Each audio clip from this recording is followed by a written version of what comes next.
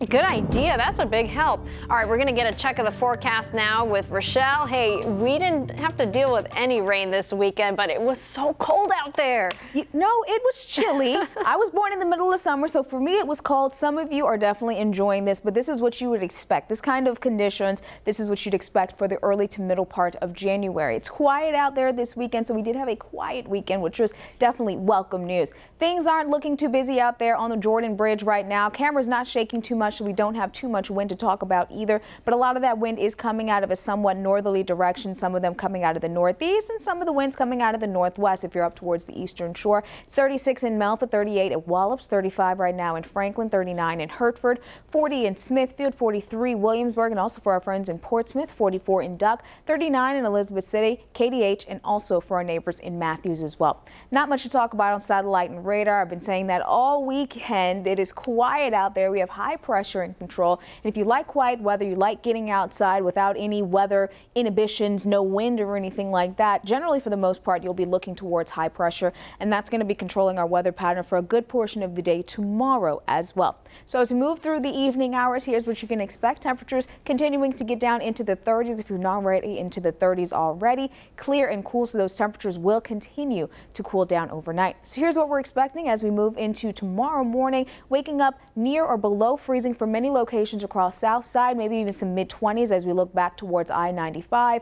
We're looking at low 30s, some upper 20s along the eastern shore, and a similar story as we look towards our friends on the peninsulas and up towards the northern neck as well. Mid to upper 30s for the Outer Banks as you're waking up tomorrow morning. We're going to have some mid-20s to some low 30s north of the Albemarle.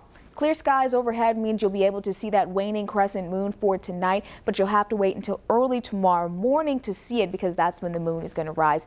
I think about 5 or so a.m. that moon rises. As we look towards the region tomorrow, 49 in Hampton, 51 in Norfolk, 50 degrees in Virginia Beach, 48 for the Outer Banks, 51 in Williamsburg. So generally right around 50 degrees, which is above average for this time of year.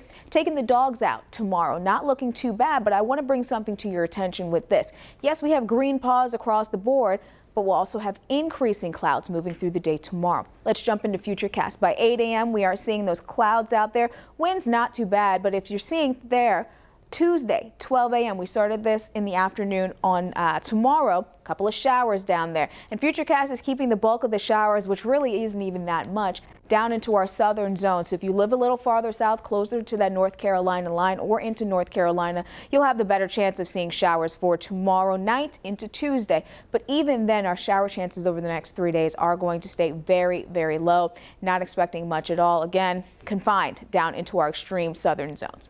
The day forecast does show that dry weather continues as we head toward the middle part of the week, and then even into the later part of the week we won't have to talk about showers until late on Friday. But you're also seeing Friday looking pretty warm, not too shabby of a day as we round off the week, head into next weekend, which for some of you is a long weekend, but we're going to have to watch the chances for some showers Friday night into Saturday along with a cool down.